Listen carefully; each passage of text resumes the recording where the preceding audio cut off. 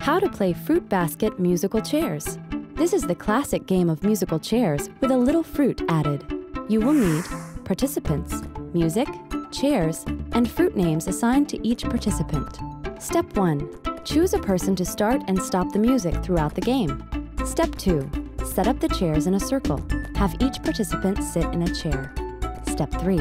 Divide the participants into groups of 2 or 3 and assign the name of a fruit, such as pears, bananas, or cherries to each group. Step 4. Play the music and call out a fruit group. Members of that group get up and walk around the chairs. Remove one of their chairs. Step 5. Stop the music.